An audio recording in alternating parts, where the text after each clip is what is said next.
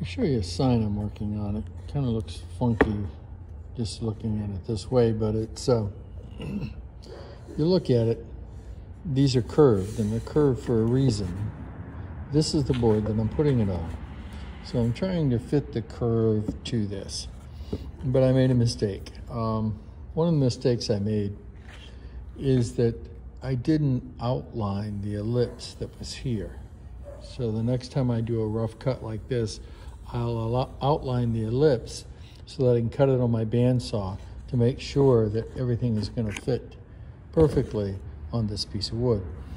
The problem with this piece of wood when you're cutting it is you have to stay, the letters themselves have to stay away from the edge on this end, because as you can see, it's a tapered edge.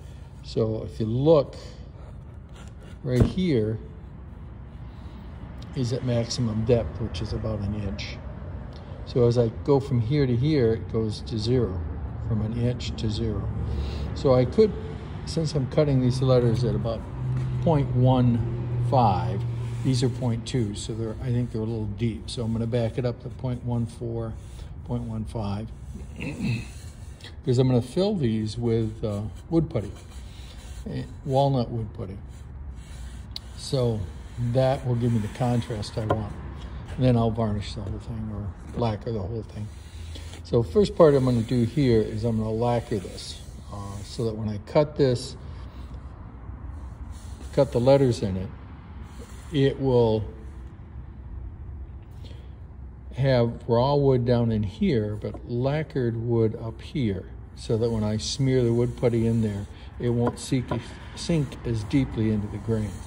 Of course, once I've done it, I'm going to sand this back down. So if it goes a little way, that's one of the reasons I made this one so deep, but it's just a little too deep.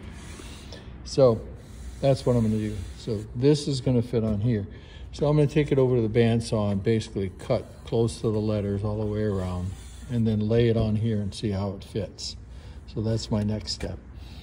And we're going to change it a little bit. My wife doesn't think you can read it far enough away from where our unit is in Florida. So we're going to take and put our names on these. This will be a Cecil and an Audrey name panels. Okay, so it'll be Cecil here and Audrey there, or Audrey there and Cecil here, one of the two. So those will be separately. And that will allow me to enlarge, take our names off here, and enlarge the address in the street. So when it's all done, there'll be 3 of them fitting together. So it'll be that one with the other 2 either on top or below it. We'll see how it turns out. So my first project is to cut this and see if it fits.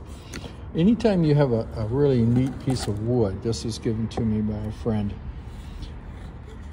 you want to do your practice cuts first on this to make sure it's going to fit. And as you can see, this board has a saw cut through it, and it's got a few other things that are issues with it. It's pretty on this side, but that creates a problem when you're trying to make it into something. So we'll see how it goes. Let me cut this out and see if it fits on there, and then we'll deal with it. Have fun with your CNC. I'll be back soon.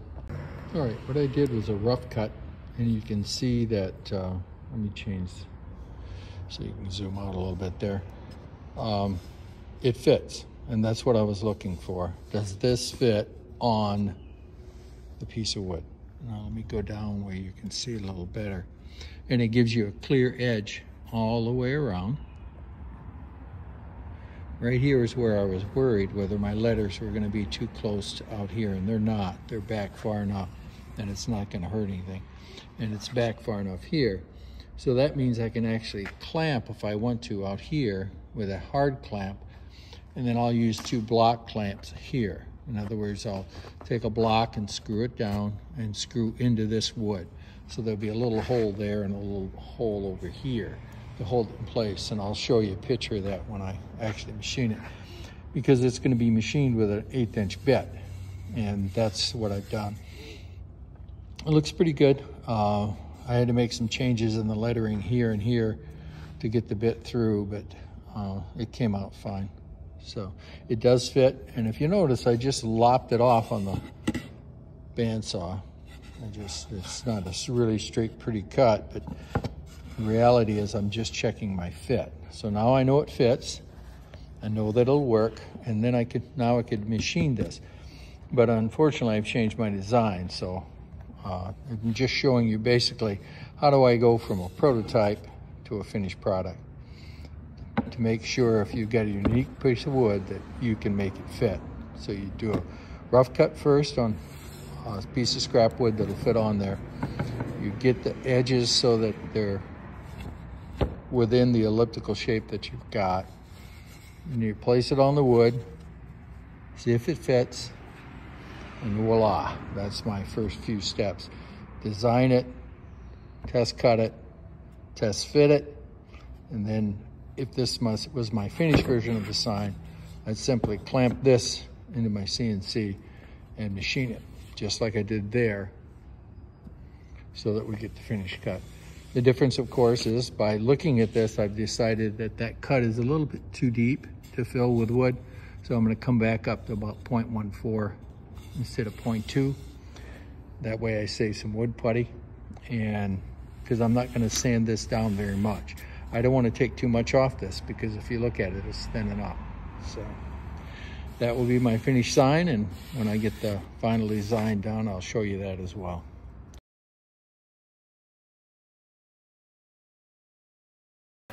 Okay, what I'm going to do is find some center points. In other words, if I look at this and I measure between here and here, it's 5.5. Well, 5.5 divided by 2 is 2 3/4. I'm going to make a really fine line right there, one that I can erase. This has already been varnished a little bit. I'm going to come over here, it's 8 inches, so halfway would be 4 inches right there.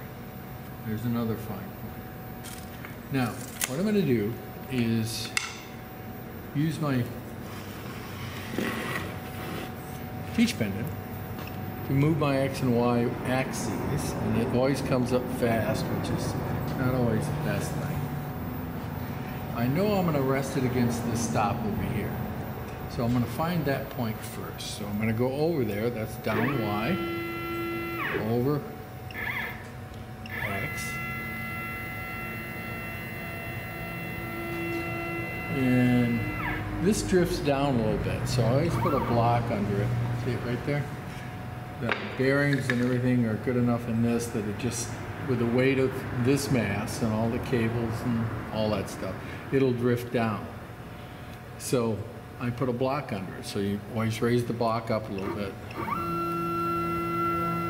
Raise it up so you can take your block out, if you block it. Oops. Let's go this way.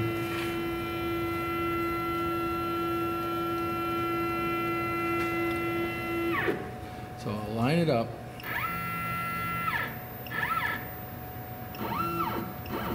So it's right on that. Now I'm going to go down to slow, so I can slow it down, line up that point. I can get it right in the middle, but I'm not going to do that. I'm going to get it right on the edge of this. All right, right on the edge of the cutter. The reason I'm doing that is that lines it up a little more accurately. So I need to go to the left a little bit. My left, which is away because that's the front.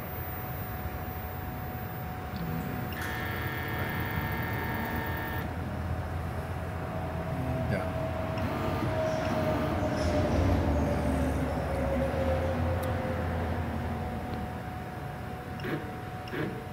All right, now that's lined up on that point. I don't know whether you can see it or not. Let me look and see if you can see it. Yeah, you can't, but there's a line there that you can, trust me, there's a line there. Now what I'm going to do is I'm going to bring this forward because I have another line that we made right here. And if it lines up the same, then we're good. If not, I'm going to shift this left or right so that we get our axes this way, which is the center of the board, lined up. Okay? How am I going to find the center the other way? I'll just measure from there to there and mark a center point, and then I'll move it. So I'm going to bring it left. Oops, I'm going to bring it up just a hair so I don't want to scrape. and I'll increase my speed.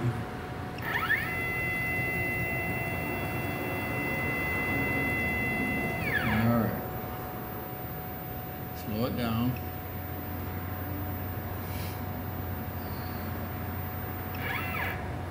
A little too fast. There, it's nice and slow. Now, other point's right here.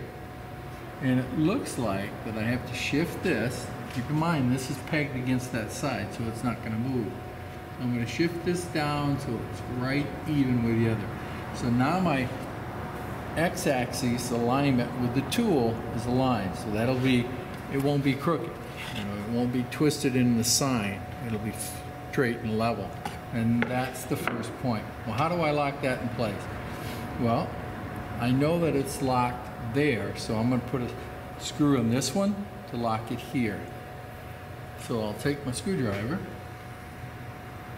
screw this board down. If you notice, this board captures the outside edge of this, which is pretty nice.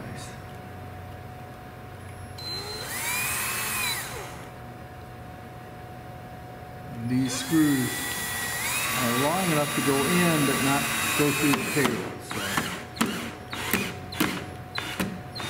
So it holds it down nice and tight. So now we're trapped that way. I'm going to put another one on this side.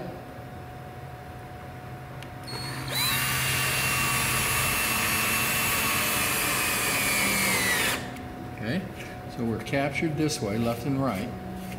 And I want to hold it down. And I'm going to hold it down by using another one of these screws right through the side here. All right? So I'm going to capture it this way.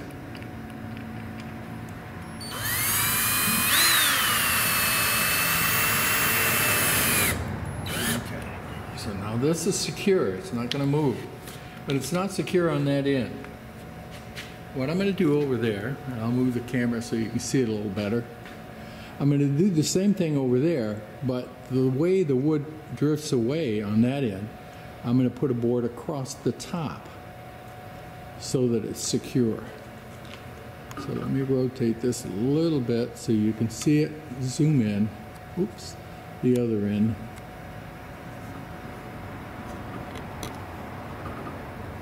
Raise it up a little bit. And that way you'll see what I'm doing. So I'm going to repeat one more time. I'm going to capture this side. I'm going to do it like that. I'm going to put an 1¼ inch screw in there.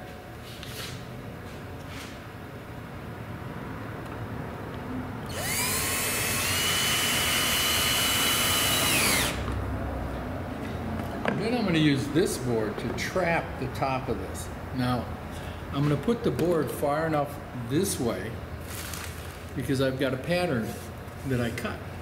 Okay? So I'm going to raise this up.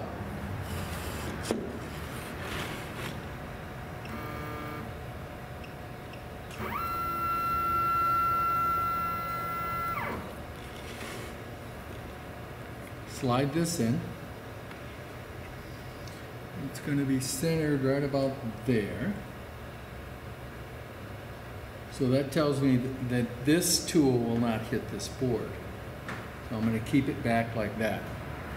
Now what I'll do is just like clamping this down. This board is lower than this by about 3/16 and 1/8 to 3/16, somewhere in that range.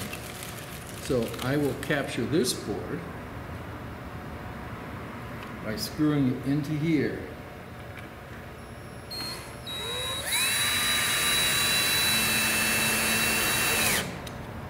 One on this side, one on this side.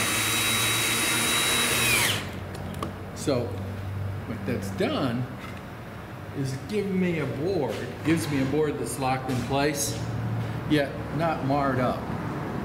I can't put clamps on this very well. You can, but I don't want to slot this board and do all that. So it's screwed in place, it's nice and secure, so I can start it, except for, what did I forget to do? I didn't measure my center.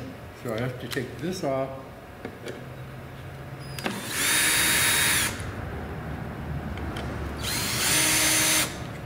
Okay? And measure my center from there to here.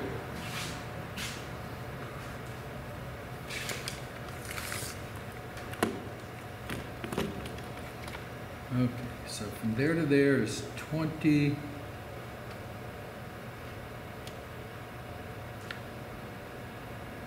21. Well, half of 21 is 10 and a half.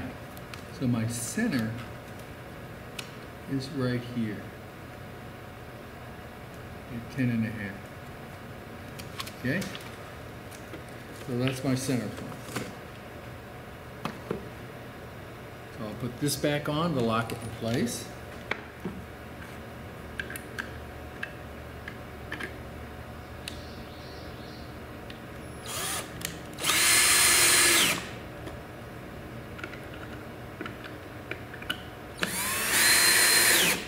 And see, that puts the downward pressure on this, so this is not going to move. See how it raised up over there a little bit? So I've got to put another screw over here to hold this down. And what I'm going to do is put another trap board over on this side to hold it down. So I need 2 screws for that and another board. I'm going to use this board to do the same thing on this side. So I'm going to rotate a little bit and do this side.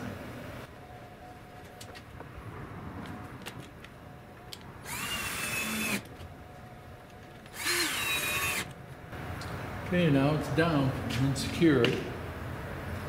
So I will finish finding 0. Let me zoom out. Lock in my 0 and hit run. Load the program, of course. And then hit run.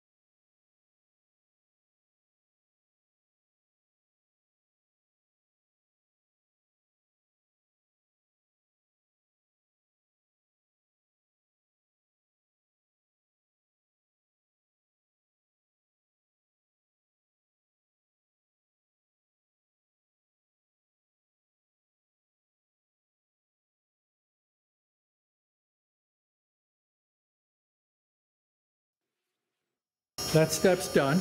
What we'll do next is take it off, lightly sand it, fill it with wood putty, black walnut wood putty, and then sand it again, and then lacquer it so it can be displayed. So that's what it looks like. That's one way or technique to mount a sign that's pretty hard to mount. Have fun with your CNC.